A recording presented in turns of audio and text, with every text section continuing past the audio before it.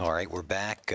We are doing a multiple-part conversation with a good friend John Bradshaw, who's written a number of New York Times #1 best-selling books. He's been on the public broadcasting system, doing 7 series. I think we've done 7 series. Very successful, and but his new book, I think, is we were saying earlier, it took you 7 years to write Reclaiming Virtue, but maybe it encompasses your life way before that. Very much so. Yeah. I mean, the publishing business is hard right now, and there hasn't been a lot of promotion of the book. I mean, I'm very grateful for you to have me on, but I am so happy that I completed this because it helped me to work through that rigid, totalistic, patriarchal system that I'd grown up in. And it's the Nazi system, and it's the Al-Qaeda system, and it's but it's a lot of the churches that we wouldn't want to really call totalistic systems, but they really do claim to be totalistic. We need to be therapeutic rather than fight wars. Absolutely. I mean, unequivocally. And unfortunately, when I had a hospital for 10 years, and we had a lot of religious addicts. I mean, people who were destroying the life of their family and children. And it's one of the hardest things to deal with, because if God is your drug, wow, is that hard to deal with? Yeah. And so I think you've got to be more open. And one of the things that I was really interesting is reading in Shakespeare with Romeo and Juliet that any virtue taken to its extreme becomes a vice. And what a lot of these systems do is they make up this dogma that has actually maybe at one time been virtuous, but now it's vicious, and it curtails people from any kind of real spontaneity. And there are people who want this kind of certainty. Yeah. This ties into another piece in the book here. Maybe I'll read this. It's very appropriate right now. It was Aristotle's belief that virtue and human happiness are synonymous, and that's interesting. And I'll go on. We might come back to why can't we be happier? And if you're smiling at the wrong time, you're not very serious. And then you go on to say he asserted that we cannot be fully human without developing the inner strengths he called virtues. Both Aristotle and Thomas Aquinas also believed that at the pinnacle of moral life are the virtues of love and justice, which transcend mere adherence to rules and laws. This keeps coming up again. Maybe we look at love now, and love and happiness. We're not a happy society. You don't see a lot of smiles on people. It's getting worse. And I would also maintain, and you would probably, that there's just not enough love in the world. Love is the healer. Well, and it's love as dictated. It's sort of love as a duty rather than that you allow your child, you must go kiss your Aunt Millie. I remember hating kissing my Aunt Millie. Or did the aunt ever grab your face and squeeze your cheek? And you had to do it because they were your family and you had to love them. Well, you can't dictate love. What we want to do is provide an environment and an example and develop people's emotions and teach them, read them good books and let them see great movies. I remember in the 7th grade seeing the Pride of the Yankees. That baseball coach could have never told us anything that would have impacted me more than that Lou Gehrig story. Stories, well, what does AA do? People walk up to the podium, they tell their story. And these stories are incredibly powerful. Yeah. In this principle of, authoritarian forced obedience, you're not, you're also supportive that children at some point need boundaries and need to be guided by their parents. Absolutely. But in a loving way. This is an ethic of virtue. It's a prudential ethic. So obedience is a virtue.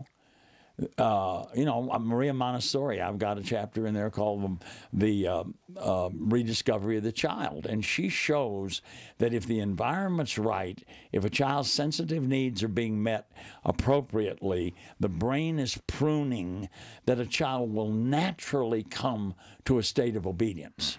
And in fact, you have to be careful. Piaget showed that obedience will be rigid.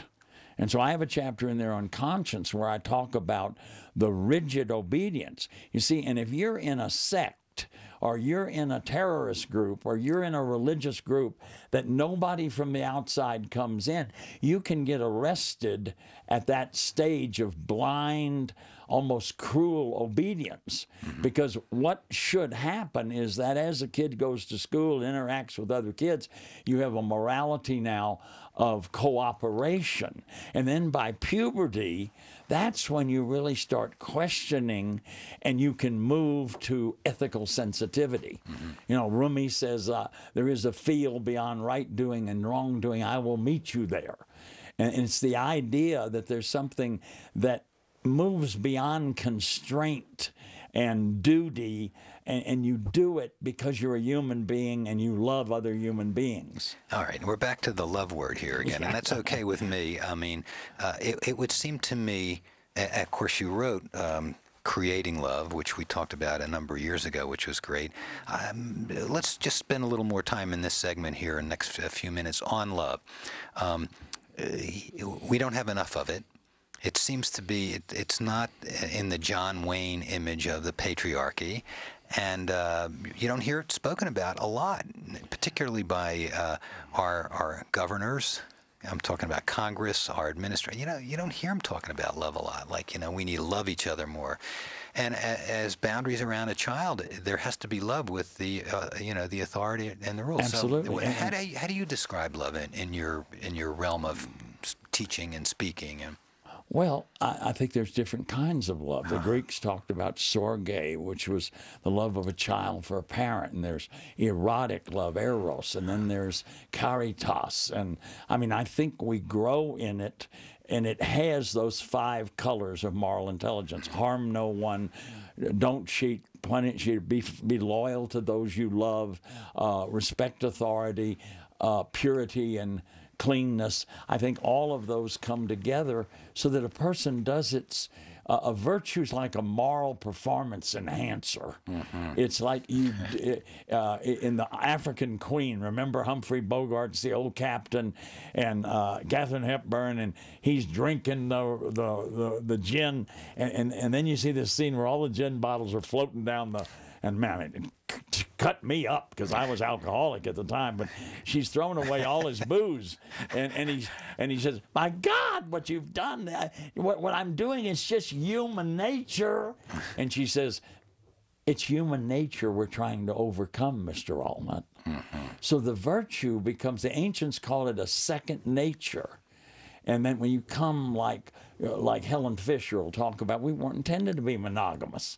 From the point of view of evolution, we want lots of DNA, spread it all around. Jump in the bushes, get some more DNA going. You got to have virtue. It's what and what is virtue then? What is love? It's work.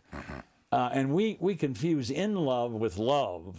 In love is this brain, I call it the PEA dopamine cocktail, where, oh my God, you went to high school and I went to high school, and, I know we were destined for each other, and I think I knew you in another life. And I say, yeah, you did. This is your mother. You just don't know it yet.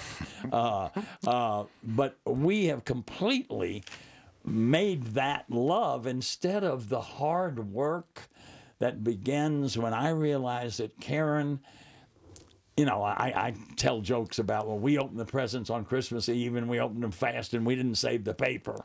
Well, her family, you got to open them on Christmas morning. You got to watch while everybody, and these are celebrational rules. So once the dopamine cocktail wears off, now it's the Hatfields versus the McCoys. And now it's work. And now the work of love comes in. And after a while of that, John Gottman found 17 studies that say you will never solve all the problems. So you learn to compromise. You learn what Paul said in 1 Corinthians. It's patient, it's kind, and that's hard work. Love is work. All right.